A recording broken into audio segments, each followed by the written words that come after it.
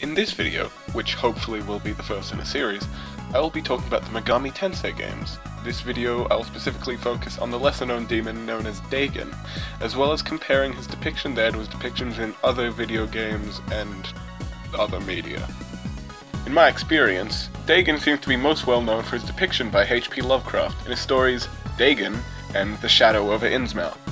The latter story features mysterious creatures known as the Deep Ones, who worship Dagon. However, in reality, Dagon was originally a Semitic god, supposedly of agriculture, but his depiction in the Megami Tensei games seems to be mostly based off of his depiction in Lovecraft. Dagon has appeared in the following Megami Tensei games: the original Shin Megami Tensei, Last Bible 3, Majin Tensei, Devil Children White Book, Devil Children Fire and Ice Book, Demi Kid's Light and Dark version, and the PSP remake of Persona 2 Eternal Punishment. Every Megami Tensei game he features in depicts him as some sort of aquatic creature. Kazuma Kaneko's original artwork from Shin Megami Tensei depicts him as this hard-to-describe thing that I'm gonna show on screen. Majin Tensei's design is similar, but slightly bulkier as well as being a lot angrier. The two strangest depictions seem to be Last Bible 3, which depict him as a half-man, half-sea monster holding a trident, and the Devil Children / Demi Kid series, which oddly enough portrays Dagon as what seems to be a female version of the Last Bible depiction, only drawn cuter because this is Demi Kids, and Demi Kids just tries way too hard to be cute. This game also features a zombie version of Dagon called Dagon Zom, which looks basically the same, only yellow, as most zombie variants of demons are in the Demi Kid series. Due to Dagon not really being a very popular demon, his most important role was in the Japan-exclusive PSP remake of Persona 2 Eternal Punishment, in which he is a boss within the Tatsuya scenario, which is a side story focusing on Tatsuya, who is the protagonist of Persona 2 Innocent Sin and a party member in Persona 2 Eternal Punishment.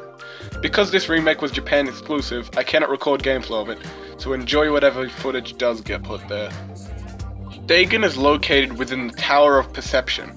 Before fighting Dagon, General Zula, who is also a reference to the Lovecraft story The Dream Quest of Unknown Kadath, which features intelligent English-speaking cats, warns the party not to listen to Dagon's chant, or they will be converted to Cthulhu's cult.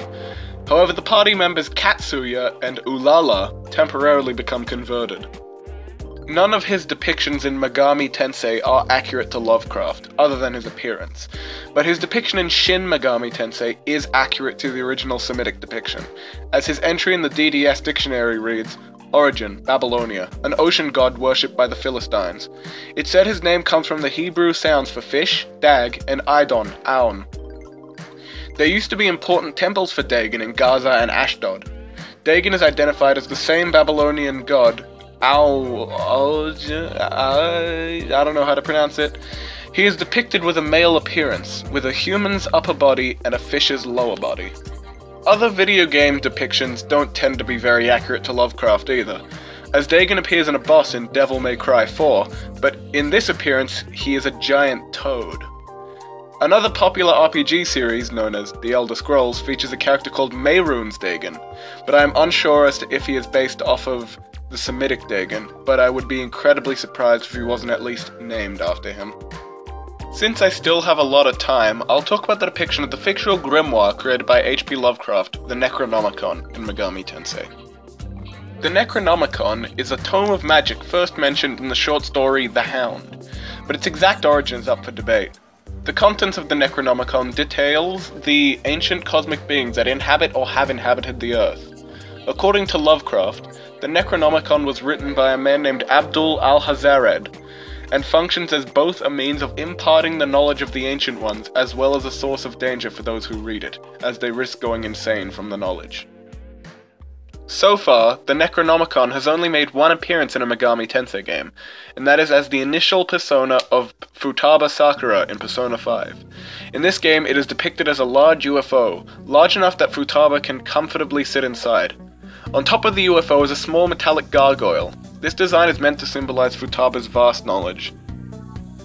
This design is also quite obviously very different from the original Lovecraft design, where it is, a book. Other video game depictions of the Necronomicon include Eternal Darkness Sanity's Requiem, which is heavily inspired by Lovecraft stories, and includes the Necronomicon under the name Tome of Eternal Darkness. The video game Crusader Kings 2 also contains the Necronomicon. In this game you receive it from Abdul al-Hazared himself, and once read will increase your character's paranoia and lunatic scores. I still have time, so I'll talk about another demon. This time I'll be talking about a demon that has nothing to do with Lovecraft.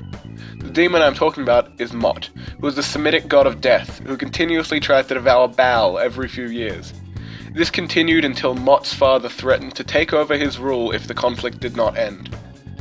What's interesting about this story is that Baal isn't the real name of the god Mot is trying to devour. Baal is actually a title that means master or lord created by the Semitic people. This Baal is actually the Canaan god of rain, fertility, agriculture, and thunder, named Hadad. The reason he is called Baal instead is because in ancient Canaan, only priests were allowed to utter divine name.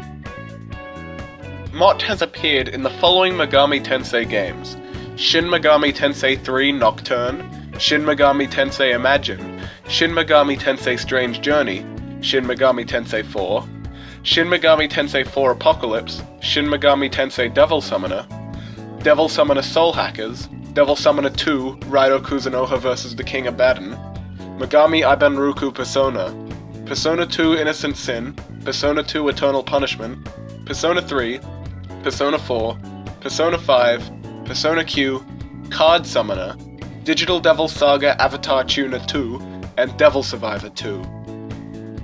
That really hurt to do them all in a row. Mot's most important roles have been in Shin Megami Tensei 3 Nocturne and Persona 5, and held a somewhat important role in the now-defunct MMO Shin Megami Tensei Imagine. In Nocturne, Mot appears as a general guarding the Nagata-cho Diet Building, which is actually a real building. The other generals are Surt from Norse mythology, Mithra from Zoroastrian mythology, and Marda from Hinduism. Mot has twisted the Diet Building into a maze filled with fake doors and illusions. After his comrades have fallen, Mot confronts the Demi-Fiend in a hallway of statues. The Demi-Fiend must pick which statue is the correct one, otherwise he'll be teleported back. In Persona 5, Mot is a mini-boss in Futaba's palace, which is the 4th dungeon. As a mini-boss, he has the title Coffin-Born God. This fight is also the player's introduction to the Rat status condition, which plays a major role in the 7th palace. In this fight, Mot will also summon Lamia from Greek myth. Mot's compendium description in Shin Megami Tensei Imagine reads, a god of Ugaritic, which is northwest Namitic mythology, mentioned in documents unearthed at the ancient city of Ugarit. His name means death or desolation. Mot rules over death and the dry season. He is the opposite number of Baal, the god of the harvest.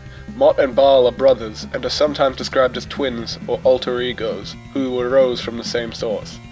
The battle between Mot and Baal signifies the changing of seasons between the wet and dry in the Canaan region.